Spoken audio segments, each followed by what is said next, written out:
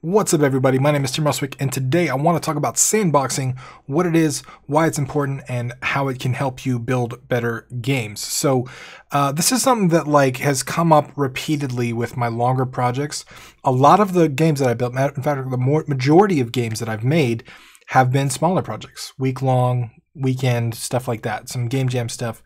But when it comes to longer projects, anything that I've worked on for long enough, I feel like there is a benefit to something called sandboxing. And what sandboxing is basically building out this whole type of engine. If you think of an actual sandbox where you can kind of sit down on the sandbox and build stuff, build castles and whatever. And it basically works by building things, building pieces and building tools. I'm currently working on a platformer called Phylophobia, and the platformer has different enemy types. It has different things you can interact with. It has different mechanics. And one of the problems that I'm running into is that when I create something new, when I create a new enemy type, I have to figure out how it fits into the world and how it interacts with everything. The initial enemy types were all sandboxed before the game was started. So I had certain enemy types that I had built before I built any levels. So I had this little dude that follows you around as a heart. He kind of flies. I had this little dude that you touch, and then he becomes an enemy, and then you can't touch him again. I had a couple different enemies sandboxed out, basically built before I had any levels or before I had any kind of content, but I had the whole kind of engine structure of all the stuff. I had all the code written. I had the art pieces. So when it came to time to actually build levels, I could drag and drop these little things into the level and just kind of test the levels that way and test them all that way.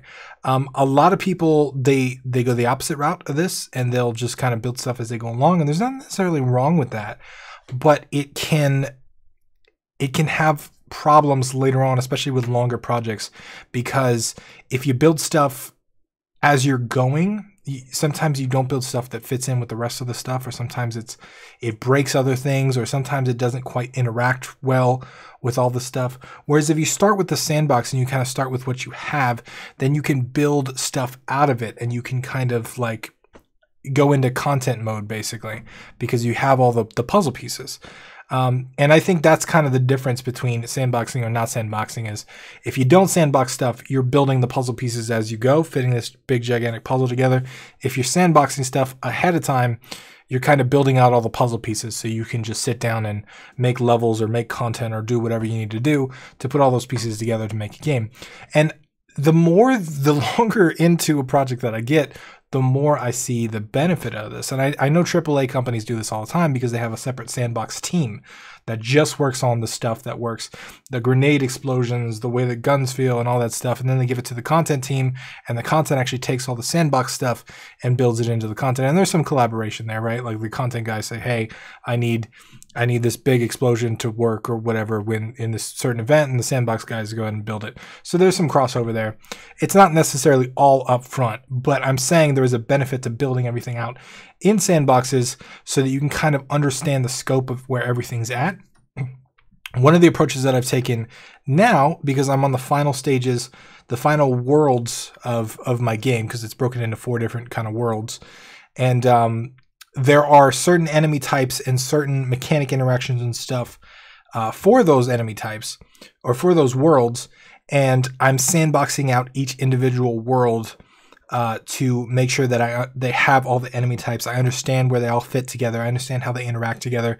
I understand the progression over time, how I'm going to introduce them to players.